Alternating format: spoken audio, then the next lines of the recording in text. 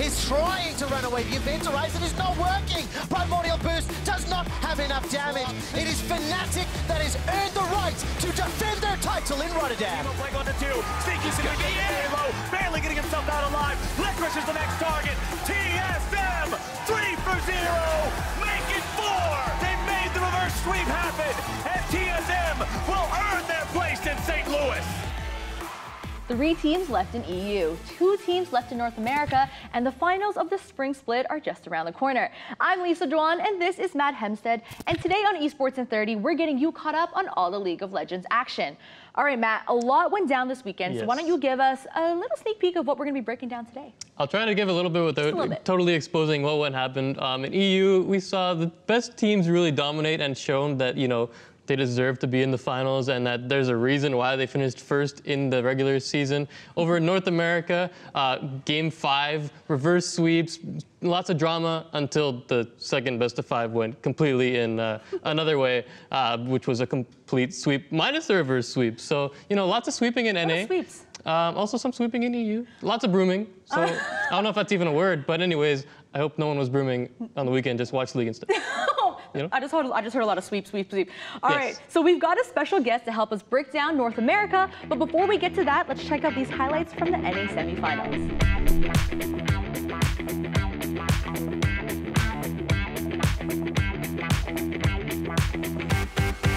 Baron's going to be taken down. Cloud9, having already secured the objective, will now look for the fight. They'll find Bjergsen, they'll find Smoothie, they'll find Sven, and Cloud9 will look to find the win right here.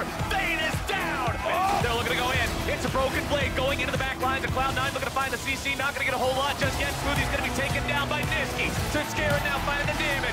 Sven's going to be executed. Sinskara takes him down. Acadian's cut down next. And that is 4 kills, Cloud9. TSM will try to hold, but there is no way they can 3v5 this here. Cloud9 have made their way on the Nexus, and they have made their way to match point. Ultimate keeps them alive for now. A lot of damage on Cloud9, and here comes your janitor, baby. Mop and bucket at the ready. It's Bjergsen on cleanup duty. Sinskara's gonna be taken low. Sneaky's gonna be taken down. Zazel drops next. Sinskara with the flash away, but Bjergsen is spinning that come all the way around. Goes to the resurrection. Sinskara looking to grab the kill on his fence. Bjergsen already gonna be grabbing the kill on now to Zazel as well. Niski taken very low. Bjergsen's gonna be taken into the stasis. TSM will collapse and destroy Cloud9. Acadian going behind enemy line, looking to grab the kill onto Sneaky. Taunt's gonna be used, but not even needed. The health bars evaporate. Cloud9 evaporates, and TSM in 25 quick minutes will take us to game number 5. And that is why they have these pings in the area, but they're looking for Niski. Wow, Niski is going to be the target and shut down instantly by the side of TSM. Acadian grabs the kill credit on that one, and Licorice will be number 2. Here comes the Ornhorn. Licorice not able to deliver on that one. Zazel coming in from behind. Acadian's going to be taken low, nearly taken down. Sinskara the first death here of this fight. Zazel still looking at front line on this one. Broken Blade's able to find Hemo playing on the 2. Sneaky's going to be very low, barely getting himself out alive. Licorice is the next target. TSM, it started rough. They made the reverse sweep happen, and TSM will earn their place in St. Louis.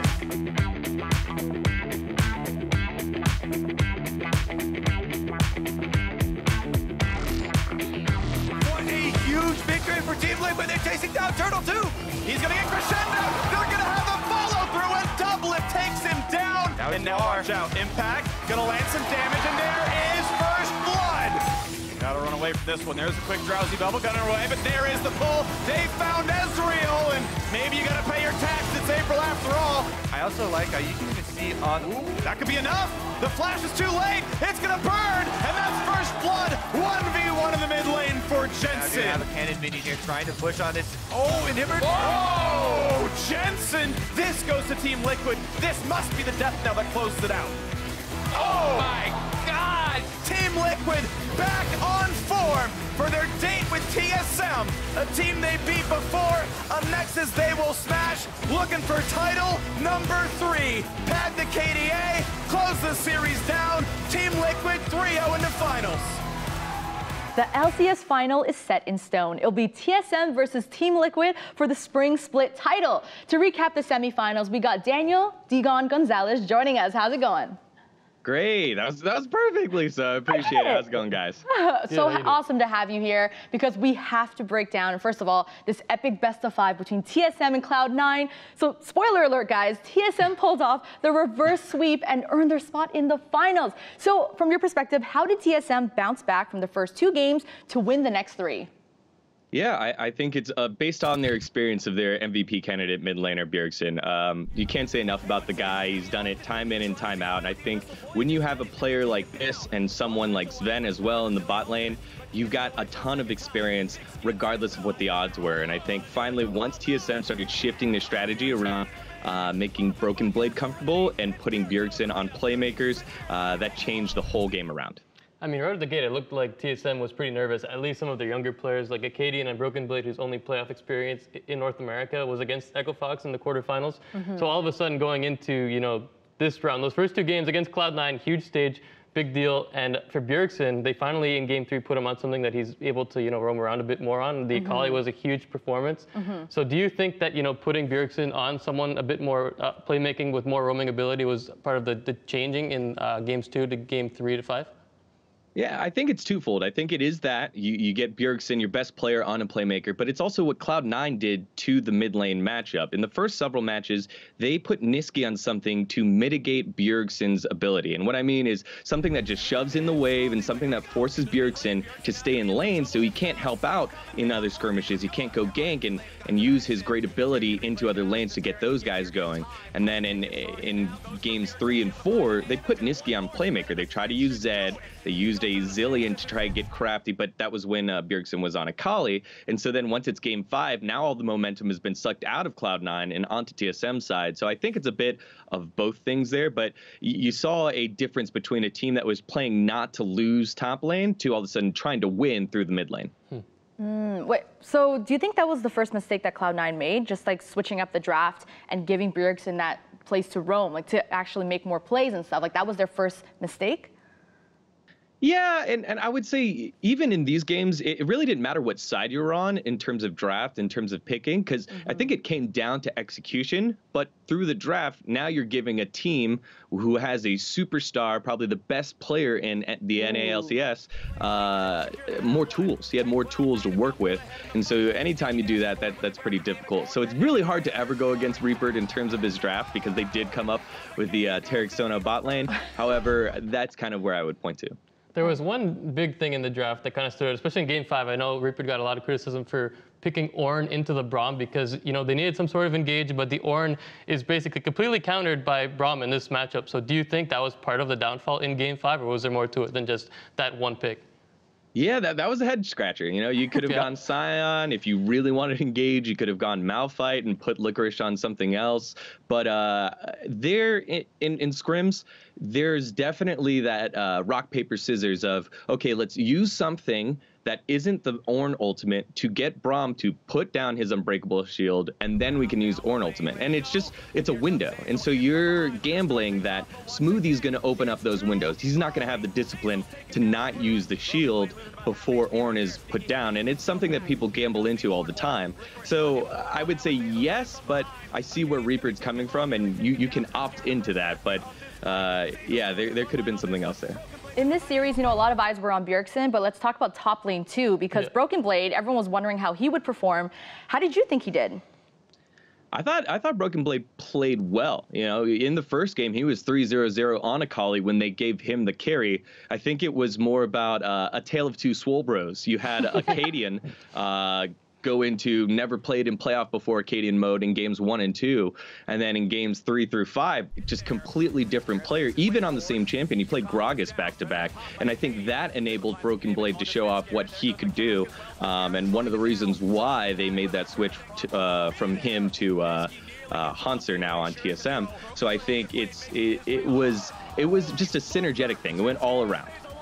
I mean, you talked about Acadian there for a little bit, and I mean, in game 1 and 2, Svenskeren absolutely dominated, and it looked like he would just keep steamrolling over Acadian going into game 3. But all of a sudden, it just they flipped the switch, and Acadian really bounced back really well. How does a player go from, being one of the reasons why the team is losing to all of a sudden just showing up in game 3? Is it just really as simple as, nothing left to lose, which is what some of the TSM members were saying?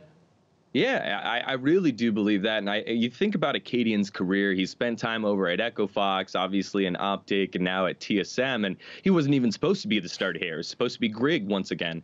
And I think when your back is against the wall and you don't have anything left to lose, you think about your journey that's been there. And Matt is very, very good at being able to reset after a couple of downfalls. And he knew, hey, this is on me. I'm not able to unlock my mid laner to get him to roam. And that's what I loved about his performance yesterday or 2 days ago, because of the fact that he played the same champion over and over again. He got to play Gragas, and you got to see what a bad Gragas looked like, and you got to see what a good Gragas looked like. And that is a hallmark of a championship type jungler.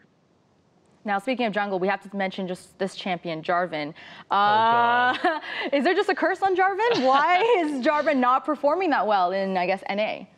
Yeah, when you play Jarvan, it's very obvious when you miss. If you go in with your flag and drag combo and miss everybody, that's bad. And I think it's good when it works, right? It's good when it works. That's why you keep coming back to it. And when you work in scrims, you have your priority list of what's top tier, what's next tier, what's after that, and you have to follow it. And I think J4 and Cloud9 have been synonymous back at the contract days. Like, that's where Contracts made his name in Worlds 2017. And I think here's an opportunity to get Svenskeren, who's now lost a couple games in a row, on something that he can at least facilitate the ganks, use your laner's abilities. You have Licorice, you have one of the best bot lanes in NA, and he just wasn't quite able to get it over and over again compared to the Kindred that was running around, the Gragas that was using displacement. And it's so easy to look at that and be like, oh, look at the stats, that pick's not great. But in scrims, if that's what's been working for you because of how it's supposed to work, which is get your other laners going, then you keep coming back to it. Unfortunately, it didn't pan out for Cloud9. Yeah, Jarvan didn't look so hot, but something that's kind of new. I mean, we've seen it in Academy a little bit, but obviously we need to talk about this Sona Taric bot lane that kind of came out of nowhere. I mean, Cloud9 brought it out first, and it looked pretty damn strong. So what is it exactly that makes this lane so tough to beat? Because, I mean, they just seem like they can sustain through basically anything. Yeah, that's basically it. You know, every patch, there's always something that can slide through that the balance team doesn't really realize. I think for a while it was Ardent Sensor was broken all of 2017 Season 7, and no one noticed. No one knew. No one was ever building it, and there were no patches for it that updated it. It was the same thing from MSI on to the end of Worlds, but everyone had to build it. I think it's the same thing here. Sona and Taric, with their healing, they're able to take upfront burst because Sona has the power cord with her auto attack. She is ranged, because any other healing combo, you don't really have a ranged combo to dish out damage, but you're able to build Lich Bane. You're able to facilitate that with auto attacks, and I think that makes it such a sustainable lane. And unless you have kill potential, unless you're playing like Blitzcrank and you're hooking someone under the turret with Ignite and a gank coming, that lane is so safe just with the healing, with the passive armor that comes from Taric. So I think that's something that teams will look to continue to exploit if it's not patch fixed, bug or fixed. Banned. Yeah. Blitzcrank in the finals. Here it comes. Oh my gosh, it's funny because actually I Will Dominate, I know you're friends with him, he actually tweeted out saying players have to choose between playing Sonic. See, I just put their names together. Sona and Taric bot lane, or touching a woman. It's like, it's so dirty. It's pretty grimy, yeah. Oh, I'm gonna become a dirty Sona player. There you go. Confirmed. All right, let's hone in on that Team Liquid and FlyQuest matchup now. So it wasn't very close as Team Liquid walked away with a 3-0 sweep. So do you think TL is now back to like their early split form where they're looking very strong? Yeah, and I would say that I think when you are reaching the heights that Team Liquid were throughout the season, it gives you leeway to experiment a little bit, which is why you have that recency bias of Team Liquid being on a downslope and possibly looking vulnerable. I think they were just experimenting and trying different things, and so it ended up with not the perfect record and a couple of losses at the end of the season. And to be honest, I bought into that. I thought FlyQuest was a good matchup for Team Liquid. You go ahead and play through Viper through the top lane and try to exploit impact, which time and time again team tries to do, because you can't do it through Jensen, you can't do it through Double Lift. Xmithie's such a smart jungler, so let's work through former world champion Impact, and that didn't quite pan out for FlyQuest either. And I think after that first game, everything fell apart. It's tough because it was such a heartbreaker because FlyQuest was in it for such a long time, and they were stalling out, trying to outscale this Sonateric bot lane in game 1. Fortunately, they weren't able to, and you could just see the faces. I think I saw Turtle's face after game 1. The cameras panned to him, and he looked more sad than usual. Turtle usually is like, I hate losing, but this one looked like, dang, I just lost to Sonateric. Feels bad, And even on that, every time they went to Pobelter's cam, it looked like he had that nervous laugh like, oh no, we're getting stomped. This is it. But I mean, one thing Double said after they beat FlyQuest was that they've been performing like terribly in scrims, absolutely horribly. I think he said like they had a 20% win rate possibly, which is not good in scrims, and they had to do some deep diving into how to get back to their old Team Liquid days. So how do you think, like, is this a concern going into the finals, or are they now just okay? They shook it off on stage against FlyQuest, and they're good to roll forward? I think when you go into a slump like that and you don't have a game, so say they had that bye week last week, then there's some concern. But the fact that they were able to show up dominantly against this FlyQuest team, that was an upstart. That seemed to be like a fan favorite here. I think that gets away all the jitters that you would have in terms of bad scrim results, because the whole adage is like, okay, scrim results don't really matter. We might win or whatever in scrim results. You know, who talks about scrim results? People that take scrims for record-based, right? If you're going around saying, oh, we have the 55% win record in scrims, well, that's because you care about that. You're not caring as much about what you're learning about, what you're trying. Did this pick work? Did this early invade work? You know, how did it break the game? Those are things that you should care about when you're scrimming. So, yeah, he's saying, yeah, we had a 20% win percentage. That does take a toll on you as a player. However, how much did they learn in those losses? You learn more when you lose. So I'm pretty sure they're going to be fine going into the finals. That's true. Now, with how Team Liquid is looking and how we see TSM is looking, and they're going to be meeting up in the finals in St. Louis. So the question is, how do you think this series will play out? Ooh, that's a tough one. I think TSM tries the same strategy that everyone else tries. Break it through the top lane. Go through Viper. I mean, not Viper. Go through Broken Blade to try and work impact a little bit, but it really, to me, depends on which Acadian shows up, because Xmithie is such a smart jungler. Everyone always talks about how smart he is, great pathing, deciding when to engage and when to disengage, and Acadians seem to have lost that in the first couple games, and you can't afford to drop a couple games against this team with Doublelift, with Jensen, with world champion Core JJ. You just don't get that leeway here. So I feel like it depends on Acadian if he's able to facilitate, and then through the draft, make sure you're putting your best player on something to carry. So expect Bjergsen to have some big games. Ooh. All right. I want a hard answer though. I want, like, you know, the prediction, which team, how many games, everything. Yeah, I love the fact that Acadian was able to bounce back. I love seeing the MVP at high form, but I feel like money talks, and this is the time for Jensen to win his first NALCS title, now labeled LCS. So let's give it to Team Liquid 3-2. There it is. 3-2. I hope it goes that far. I hope it's a 5-game. I just want a good series, right? I don't care who wins. Be close. Yeah. All right, dGon, thank you so much for breaking down the LCS with us. Enjoy the finals. Thank you, guys. You too. See ya. All right, now that we've got the LCS covered, it's time to shift gears over to the LEC. Before we do, let's check out the highlights.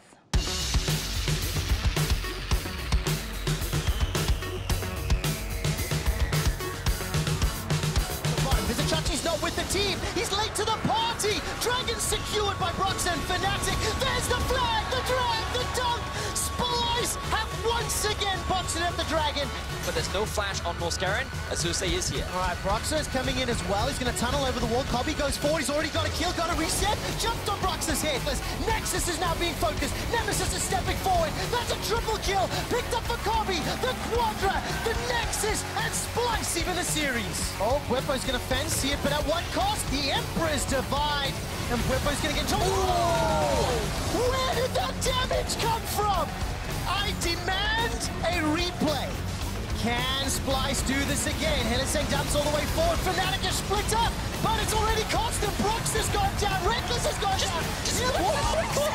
Ladies and gentlemen, Splice will not go quietly. Whippo and Brox. Oh, they're going for the Nexus. Kobe flashes back there defensively. Whippo's going to try to use that well then. That's going to bring it back up. The Nexus is being focused. That's a kill to Reckless.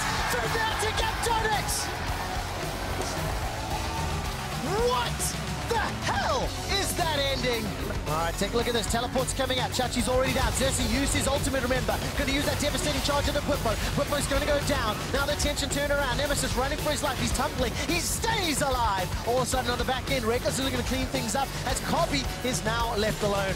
Kobe is trying to run away. The event horizon is not working. Primordial Boost does not have enough damage. Splice put up a good fight. They improved and impressed, but it's Fnatic that will have the last laugh. It is Fnatic that has earned the right to defend their title in Rotterdam.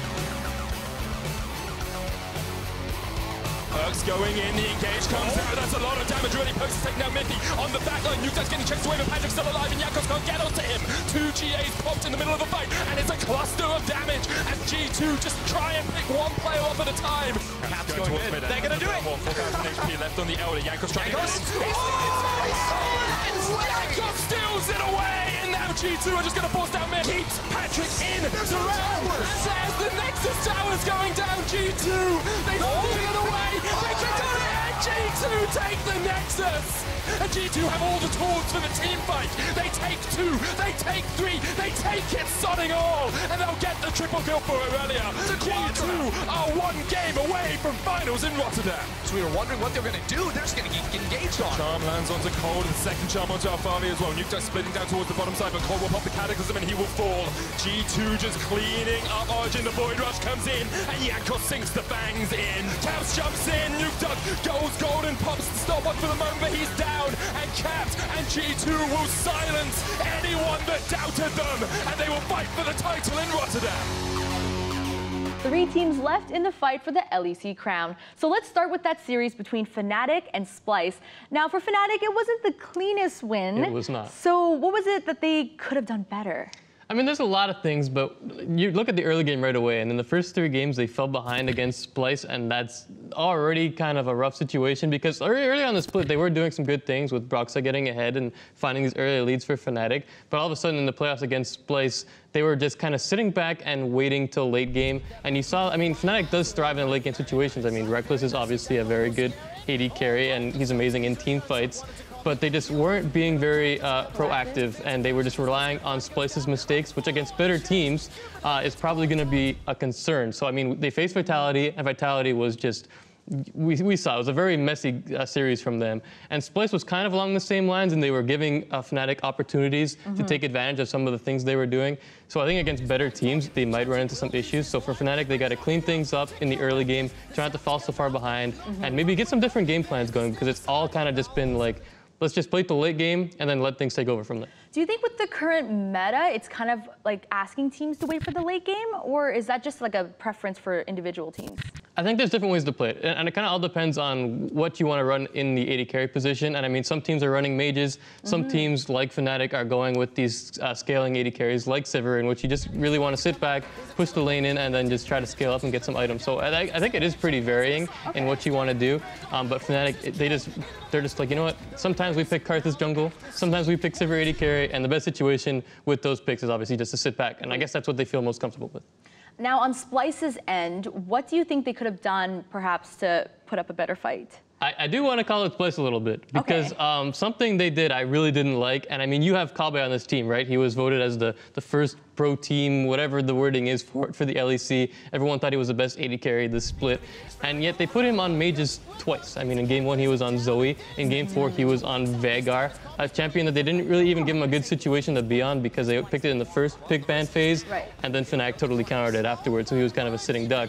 But you have this guy who, in game 2, they had an entire game plan to give him an early lead, and it worked out beautifully as he got 14 kills on Tristan. Ooh, that's the 14 dream. kills, exactly. That's the dream. So he's this guy, if you go to late game and he's on a scaling AD carry, he can give you a chance to win no matter what. He can go head-to-head with Reckless in those late game team fights, and instead they put him on these mages, which he was fine on, but let's be honest, he's not as good at mages as he is on AD carries. Just time played, right? Straight up. So for Splice, I mean, I don't fully agree with the game plan going into it. I think they tried to be a little too cute, where they should have just gone with what they know and what Kabe is, you know he's going to perform on. So a little disappointed on that, and I think they just tried to be, a little surprising for Fnatic. Because of that, so if you see a team take that kind of strategy, doesn't that kind of show that they're probably like insecure and they kind of want to cheese their way to the win? They didn't feel like they can actually match up, so they had to do a shortcut kind of thing. I think a lot of the idea in Splice's mind was, we know Fnatic leads late game. Yeah. So let's try something different. Let's try to get that early lead, which they did excel on in a couple of situations. But still, I think Splice's game plan, they like to play similar to Fnatic, where they kind of sit back, let Kabe scale, and go to late game situation. And I guess they didn't want to go in that Fnatic versus Splice, Reckless versus Kabe late game spot. They just wanted to try to counter it by going early, which ended up not working. You know what, fair strategy, but obviously it didn't work out. Hindsight 2020. Yeah. Let's move on to the other series between G2 and Origen. G2 swept Origen, spoiler, in 3 games. So how was G2 able to take down Origen, who were actually looking very strong coming into the series? Yeah, they had an incredibly strong end of the season, and going into playoffs, a lot of commentators, analysts, myself even thought that Origen had a chance to beat G2, and I still think they did okay. I mean, game 1, they were in a situation where they could have won, but then G2 just kind of showed that they have playmakers across the board, right? Wunder is probably the best top laner, Yanko's the best jungler, Cap's the best mid laner, Mickey X the best support, Perks is climbing the AD carry ladder, even though it's only his first split playing full-time AD carry in the LEC. So I think when you have guys like that across every role that kind of outperform what Origen does on a 1-by-1 level, it's pretty tough, right? So in that first game, I mean, Origen had a lead, but Caps was this guy making plays in the bot lane while G2 was taking Baron, and then Yankos was able to steal an Elder Dragon that kind of put everything over the top. And from there, once you lose a game like that kind of tragically, it's tough to come back from, and Origen just didn't look the same in the next 2 games. Matt, I think the word you were looking for is styling on them. That's fair. Yeah, G2 were styling on them. All right, so now let's look from Origen's perspective, right? They're going on to play against Fnatic in the next match to see who will meet G2 in the finals with the new LEC format. So how do you think this match is going to go? What can Origen do to maybe come back? So the thing that Fnatic, I mentioned before, right, is that they thrive on mistakes. Okay. That's what they do. For Origen, obviously it wasn't the cleanest series against G2. Maybe it was playoff nerves. This team still hasn't had a ton of time together. It's still their first split. But during the regular season, they're this calm and collected team that everyone was praising for just doing things systematically. And if they can get back to that playstyle, I can see them doing pretty well against Fnatic, because they don't generally make those crazy risky plays, right? They get a pick or something, they'll play slow and then catch you off guard. So if they go back to that playstyle, I think it could work against Fnatic, because they generally sit back and let you do what you want, right? Right. So again, I think they need to revert to their playstyle from the regular season, and if they do that, then they're in a good spot. But if they just let Fnatic play their game, go to late game, and let Reckless take over, it's going to be rough. But it depends on what team adapts better to what they did in this round, right? Okay. But now, is there even a chance for either team to really take down G2 in the finals? Like, who stands a better chance, if any of them? I want to say that they do have a chance, but I mean, you look at what they did against Origen, and it was pretty dominant. And again, it goes back to just each position and how dominant they are, right? I mean, that's how they won during the regular season. They're just like, I'm going to beat you in lane, and then translate that to the rest of the game. And even if they don't win the lane, they still have these guys who are just so good on a macro level. Like, Caps knows to split push to build pressure for his team so that they can then take objectives, even if they're behind on gold. It's absolutely brilliant in the way they play the game, and just having dominant laners gives you that edge no matter what. And I mean, if it's against a Fnatic who likes to sit back and let G2 take that early lead, it's going to be ugly. And they just 3-0'd Origen. So, I mean, money's on G2. I think Fnatic might have a better chance than Origen. Yeah, I would say the same. But yeah, it's looking rough. I mean, if you look at the history of Fnatic, they've shown that in clutch moments, they can pick the right team fight, and they can turn a game. So I would put money, we're not betting here, we would put money on Fnatic. So we will see in the finals who comes out on top. All right, Matt, we have one last thing to take care of. It's the player of the week. So of all the players that have performed amazingly over this week, who is your choice for our player of the week? I think it has to be Bjergsen, because you look back at what dGon said, right? And he's that veteran presence on this team that you kind of fall back to when everything's on the line. And they dropped the first 2 games, and all of a sudden you put Bjergsen on Akali, you put him on Zoe, you put him on the Zillion, who he's kind of known for at this point, and he completely takes over some of these games. I mean, on that Akali, he was roaming, he was finding the carries with low HP bars and finishing them off. He was finding those picks on Zoe to just put out a ton of damage. And without him, with a lesser mid laner, I don't think they would have been able to pull off this reverse sweep. I know a lot of credit goes to Acadian for pulling things back, but at the end of the day, it has to go to your leader, right? The guy who's that backbone, that staple to your team, who's going to pull them back, be like, guys, look, we're down 0-2. We've been here before. It's no big deal. Just go out there, do everything you can, and let's win it back. And he was the leader and the example for this TSM reverse sweep. So I think it has to go to Bjergsen. All right, the Bjergsen is our choice. Burger King. Burger King, is that his nickname? Bjergsen. That's really complicated. All right, so he is our pick for Player of the Week, and it's no doubt going to be an intense finals this weekend. So make sure you guys are catching all the games, the final games of the spring split. So big thanks to dGon for joining us today. And then tomorrow on Esports in 30, Ron Lee and AJ Fry will be here breaking down the opening week of Stage 2 of the Overwatch League. So until then, follow us on our socials at Squad State, and we'll see you back here tomorrow.